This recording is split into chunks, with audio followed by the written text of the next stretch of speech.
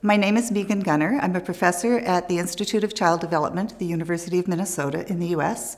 Around the world, 1 to 2 million children are growing up in orphanages where they experience sometimes profound neglect.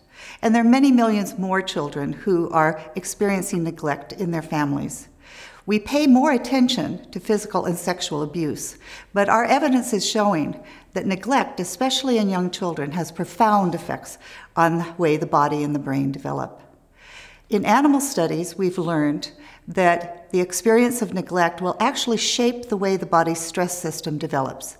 Our bodies calibrate how harsh and supportive the environment is, and we modify our physiology, especially our stress physiology, to adjust to that. In my own work, my students and I study children adopted from orphanages into homes in the U.S. And we do this because those children experience neglect early in life and then move into families where they are the apple of several parents' eyes and have a very supportive environment after that. What we've discovered is that the stress system adapts to that early harsh environment, and it does not shift its functioning when children first come into the home and for many years later. However, we're finding that there is hope for a recalibration to a normal stress system, and that comes with puberty.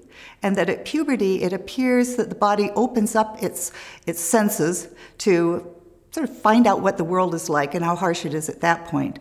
And if the world is not as harsh, it will recalibrate and start functioning more normally. So we believe that there is hope for children to begin to function more normally, especially as they have that opportunity as they move into puberty.